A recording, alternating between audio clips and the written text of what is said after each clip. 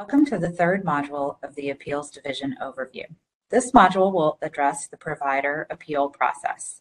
The following topics will be discussed: an overview of the provider appeal process, provider appeal issues, federal and state appeal regulations, the informal appeal process, and the formal appeal process. The Appeals Division handles two levels of provider appeals: informal and formal. Providers can file an informal provider appeal of any adverse action taken by DMAS that includes appeal rights. Some things providers typically appeal are when medical services have been rendered and the provider is seeking payment, enrollment in the Medicaid program, recoupment of previously paid amounts, audits disallowing incentive payments, and notifications setting prospective payment rates. All types of providers who contract with DMAS can appeal, including physicians, hospitals, residential treatment facilities, nursing homes, adult care residences, home health agencies, durable medical equipment suppliers, pharmacists, and others. Frequently appealed issues include claims and service authorizations.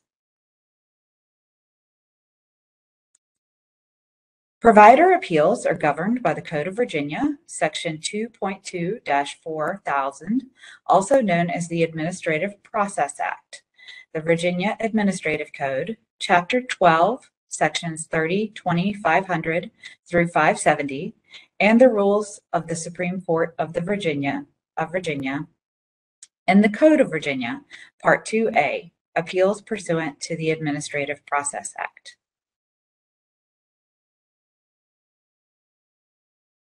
Informal provider appeal regulations allow for an informal fact-finding proceeding at the request of the provider. At DMAS and in the Virginia Administrative Code, we call these informal appeals. Informal appeals can consist of an informal fact-finding conference, an IFFC, and a written decision, or, if the parties agree, a decision can be issued based solely on the written submissions. Informal appeals are decided by an informal appeals agent, or IAA. IAAs are DMAS employees. It is important to know that IAAs do not represent the department, do not prepare the department's case, and do not prepare the department's case summary. If the department representative fails to meet applicable deadlines and regulations, the IAA and DMAS appeals must rule in favor of the provider. Examples of instances where the IAA must rule in favor of the provider are if a case summary is not submitted or is submitted untimely, which means after the 30-day deadline, or if the department does not appear at an IFFC.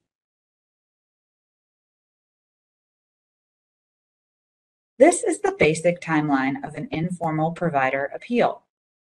30 days after the appeal is filed, the DMAS case summary is due.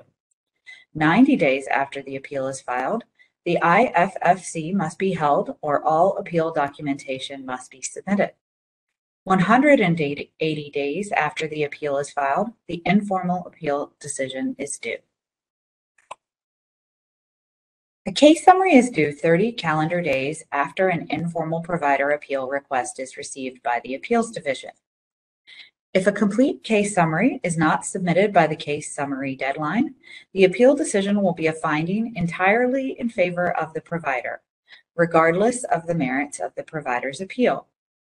Contractors who represent DMAS are contractually responsible to DMAS for any financial loss resulting from a failure to meet the 30-day case summary deadline, including any lost overpayment recoupments or legal fees for the provider's counsel.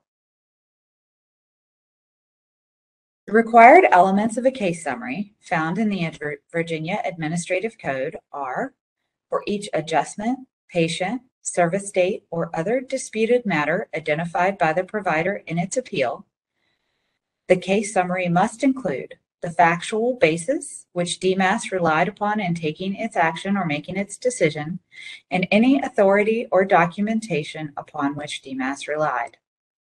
Providers may challenge the case summary within 12 days. DMAS then has 12 days to respond to any challenge of a case summary. The Appeals Division requires that case summaries be uploaded to the AIMS portal by the case summary deadline. If uploads are unsuccessful, the agency is responsible for submission via fax or email by the case summary deadline. On the same day the case summary is provided to the Appeals Division, the case summary must also be transmitted to the provider's representative. The department or contractor is responsible for verifying the case summary deadline provided by the Appeals Division is correct.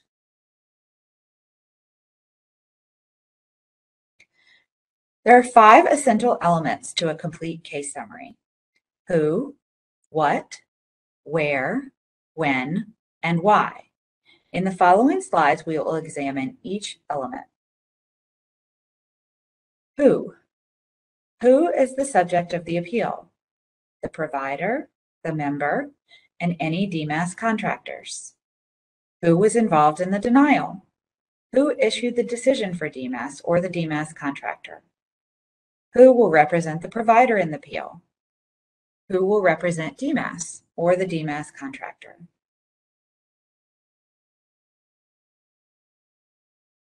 What?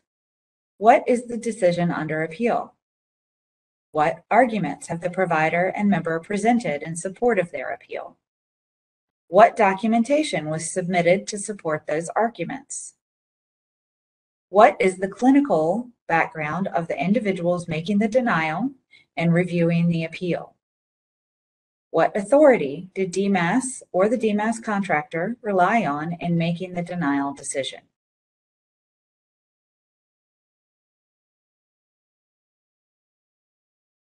DMAS relies on several types of authority to make denial and approval decisions. There is a hierarchy of authority, illustrated here. These authorities are considered by DMAS and their contractors and by IAAs when evaluating a provider appeal, listed in order of highest to lowest authority. Statutes, law that is passed by the General Assembly. Regulations, passed by an agency. Regulations have the force and effect of law. Medicaid manuals, DMAS guidance documents to providers and members. Other DMAS policy, Medicaid memos, and other publications. Where? Where were the denied services rendered? This affects the authority that applies to the appeal. Locations can include outpatient treatment facilities, a hospital, or a residential treatment facility. Where was the authorization request made? Was it submitted to the PRSS portal, via mail, via fax, or via phone?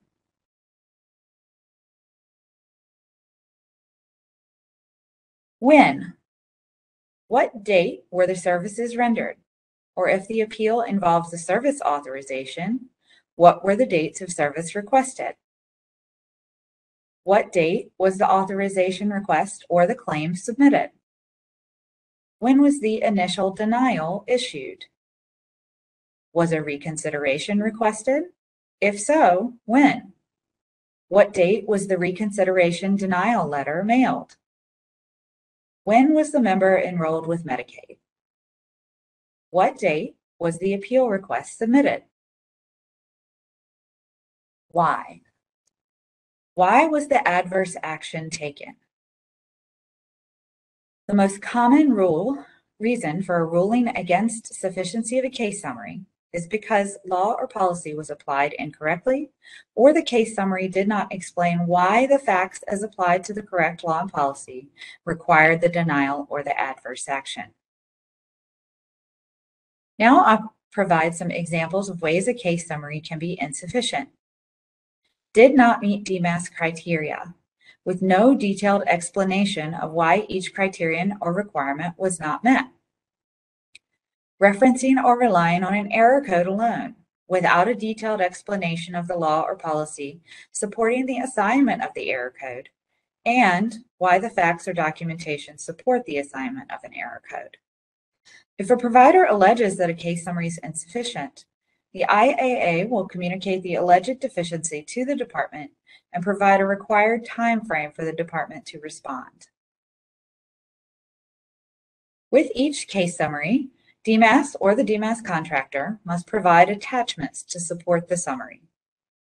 These include a complete copy of the medical criteria used to make the adverse decision, if applicable, documentation of any physician reconsideration, copies of the statutes, regulations, manual chapters, or other DMAS policy relied upon in making the decision.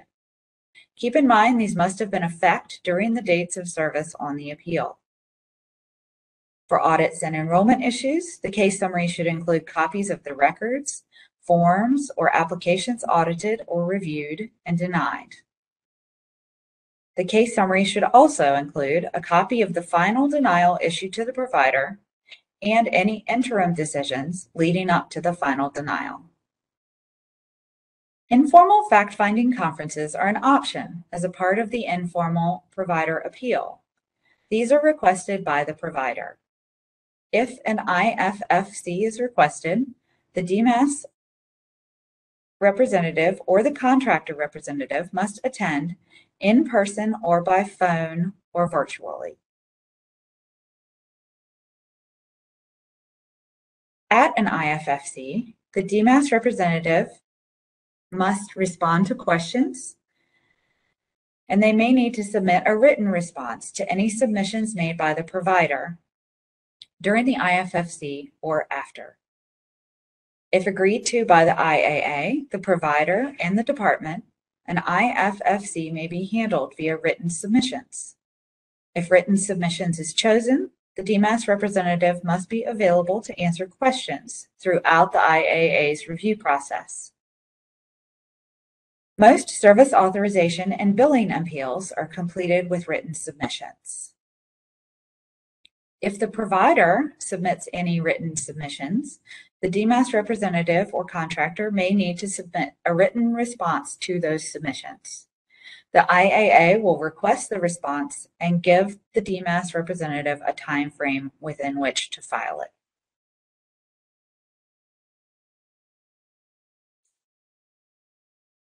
The elements of an IFFC are typically as follows. DMAS or the contractor offers a summary of the adverse action, including a brief explanation of the facts and the basis for the denial. The provider offers a summary of their position on the appeal. The IAA asks questions to clarify the parties' positions.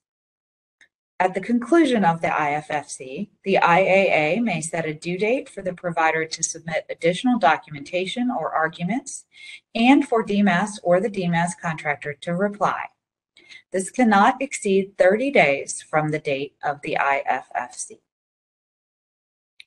The last step in the informal appeal process is the issuance of a written informal appeal decision. Whether the appeal is conducted via written submissions or an IFFC, the informal appeal decision is always issued in writing to the provider. The written decision always contains the reasoning for the decision, any legal authority relied upon in making the decision, and a description of the provider's right to appeal the decision to a formal hearing.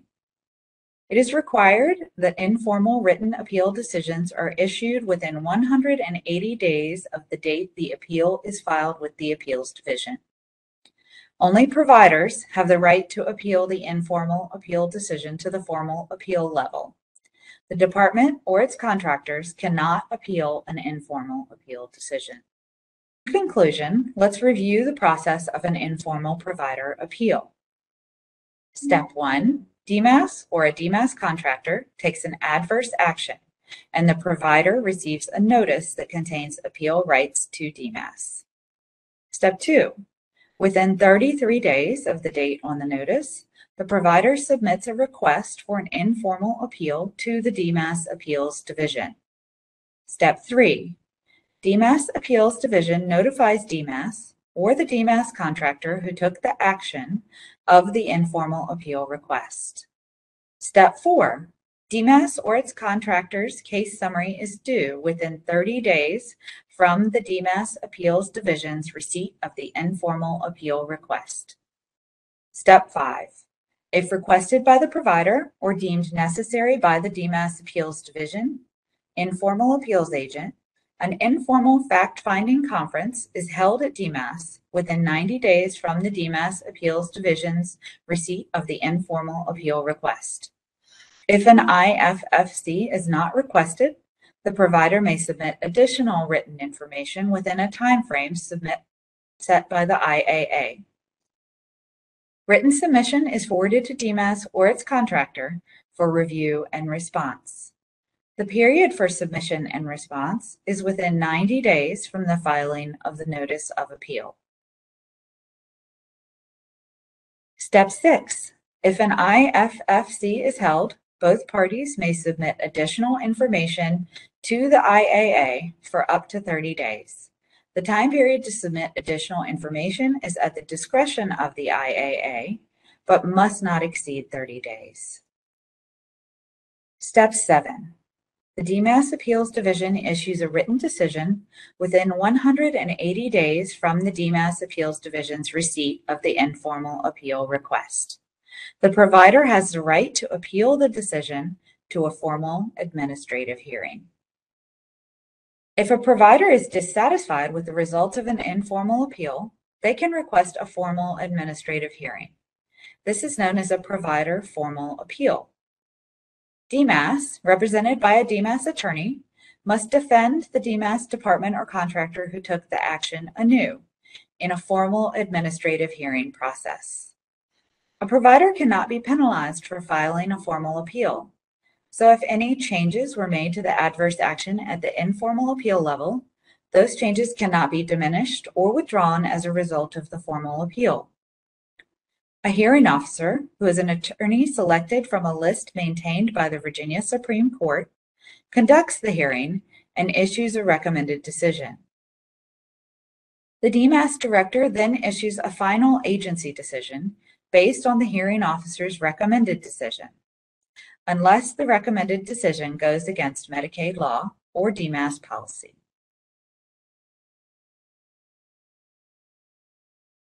This is the basic timeline of a provider formal appeal. 21 days after the formal appeal is received by DMAS, DMAS's documentary evidence is due. 45 days after the formal appeal is received by DMAS, the hearing is held. 120 days after the formal appeal is received by DMAS, the hearing officer's recommended decision is due. At the formal level, the Appeals Division prepares the documentary evidence. This usually includes the entire case summary from the informal appeal. DMAS only prepares documentary evidence at the formal appeal level when the formal appeal representative represents the department or contractor. It is the responsibility of the department or contractor to make sure that all the necessary documentation needed to defend their actions is included. If a document is not included, it cannot be used by DMAS in defending the action. Documentary evidence is due the 21st day after the filing of the notice of the appeal. To ensure deadlines are met, DMAS Appeals Division has an internal policy that documentary evidence will be transmitted no later than the 20th day.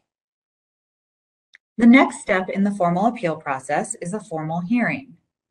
Parties are encouraged to schedule a pre-hearing phone conference to discuss the scheduling of the hearing and next steps in the formal hearing process. This usually takes place shortly after the appointment of a Supreme Court hearing officer. The formal hearing is then scheduled. The formal hearing is an evidentiary hearing presided over by a hearing officer appointed by the Virginia Supreme Court. Their role is similar to the role of a judge in a courtroom proceeding. Providers may be represented by an attorney. If the provider is a corporation but chooses to not be represented by an attorney, they cannot engage in any acts that constitute the practice of law, like cross-examining witnesses or submitting legal briefs. The burden of proof is on the provider, so the provider presents its case first in the formal appeal hearing. This case consists of witnesses and exhibits submitted. DMAS then presents its case, including witnesses and any documentary evidence. In many formal appeals, the testimony of medical experts is critical in showing medical necessity.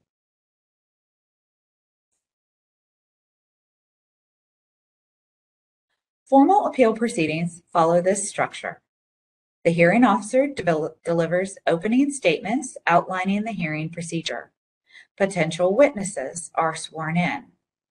The provider presents witness testimony. This testimony includes direct examination by a provider's representative or attorney, cross-examination by the DMAS attorney, and then the hearing officer may question the witnesses if they so please. DMAS will then present its witness testimony, which involves direct examination by a DMAS attorney, cross-examination by the provider's attorney, and then questions from the hearing officer if they please. If needed, rebuttal testimony may be presented by provider witnesses. The hearing is then concluded with closing arguments by the provider's representative or attorney and the DMAS attorney.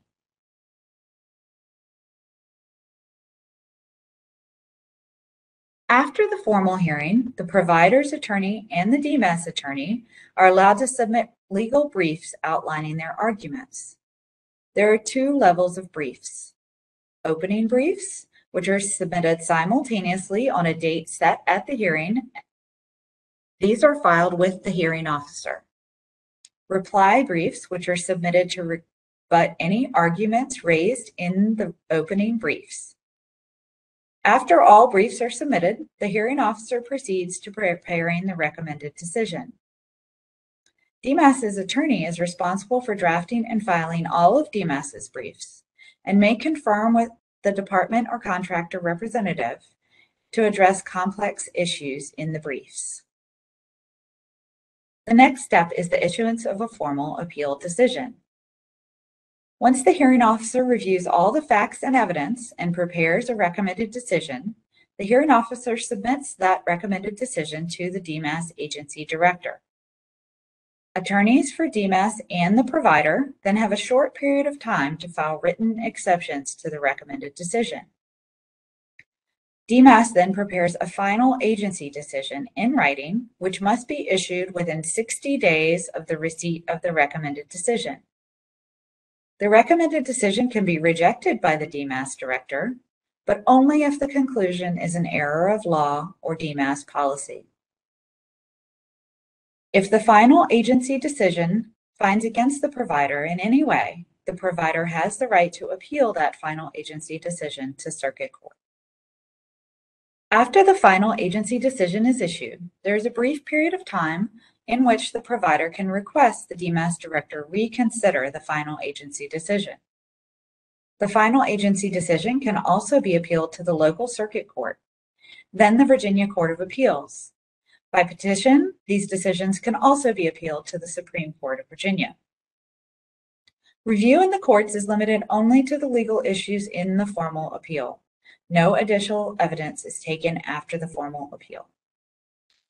To recap, let's review the process of a provider formal appeal.